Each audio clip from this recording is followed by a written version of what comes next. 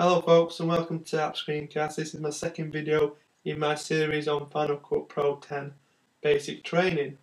So, last video we went overview of the application, what everything is. We also talked about importing your footage into Final Cut, how to create an event, and how to create your first project. So we've got a project down at the bottom here, empty timeline. We're going to start adding footage into the timeline. Up here we've got our events. And in this event we've got 4 clips from some footage I recorded in my garden about 15 minutes ago. Pretty bad footage, just really short clips, really shaky footage, but for the purpose of this tutorial I'm sure it'll be fine. So we'll use this as our first clip, and what we can do if we wish, we just drag the whole clip into the timeline like so. But if we choose not to, we could be a bit more precise. And by clicking on the clip and grabbing these little handles here, we can choose where we want the clip to start. So for example, I'm going to choose that section. And then I want to choose where the clip ends, so I can move it in. And by the way, I'm viewing it all in the viewer here to see exactly what I'm doing. Not viewing it up here really, I'm just pulling it in here, but viewing it in this area. So now I'm going to choose where I want the clip to end. So as you can see, as I'm pulling this little handle, I'm getting a little timer coming up to tell me how long the clip will be. So it's 4 seconds, and I'm pulling it, and it's going to 5 seconds. So we'll have a 5-second clip. Pull it into the timeline like so, and there we go. We've got the 5-second clip. What I can do now is bring my skimmer to the end, press spacebar, and start playing the video clip. There you go. Pretty uninteresting stuff, but next up I want to bring another clip in. I want our second clip, so I'll look for some different footage. Same again, I could just drag this whole clip in if I wanted to and drag and drop it. I choose not to though. I will precisely edit it a bit better. So we'll start there and we'll finish the clip there. So again, clip is about 5 seconds long. Drag it and drop it into the timeline.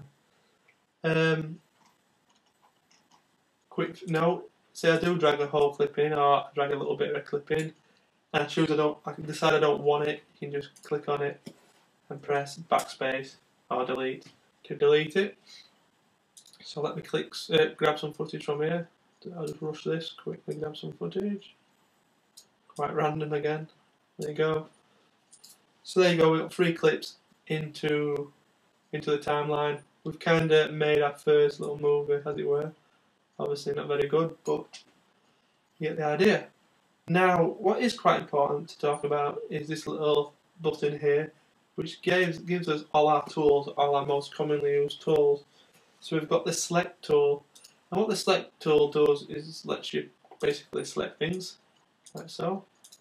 You can also grab things, move things around, and as you can see, the magnetic timeline will, if we pull it out here, it will just bring it all towards the rest of the clips, pull it all together.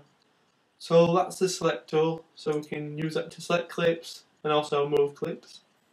Next up, we'll talk about the position tool, and this is a bit like the select tool, you can click on things, but what you can do, say I grab this, I can move it anywhere on the timeline and it will fill in, setting it all magnetically moving together again. It doesn't, it leaves gaps, and these gaps are actually just black space, and these black spaces can actually be moved as well if you want them moving.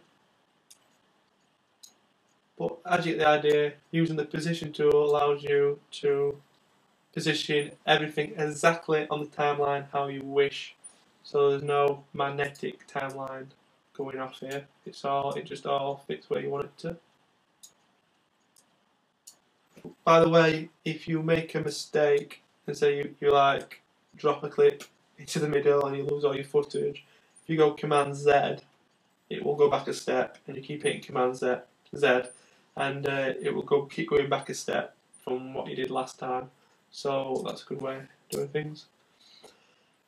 Next up, we'll talk about the trim tool.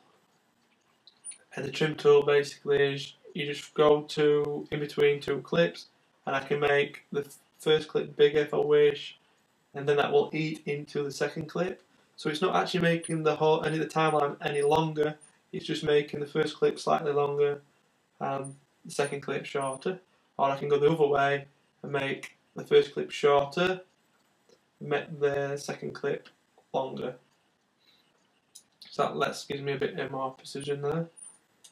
Next up, the blade tool, really useful tool, and basically this will let you chop things up, so like a blade lets you cut things. So if I just click here, as you can see here, I'm making cuts into the footage.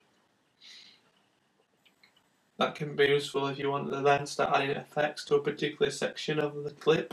You can make cuts, etc. It's really useful. Next up, we've got the range tool, which lets me select clips. Let me select anywhere on the timeline. And what I could do then is hit delete and delete multiple clips, multiple scenes, etc. So it's a bit like a select tool, but kind of a little bit more control. Then we've got the zoom tool, which, as you can imagine, lets you zoom in on the timeline. Bit like this down here. Oops. Bit like the actual zoom toggle here. You can just use the zoom tool. And last but not least, we've got the hand tool, which allows me to move along the timeline. Just hold down, click, and I can move along the timeline.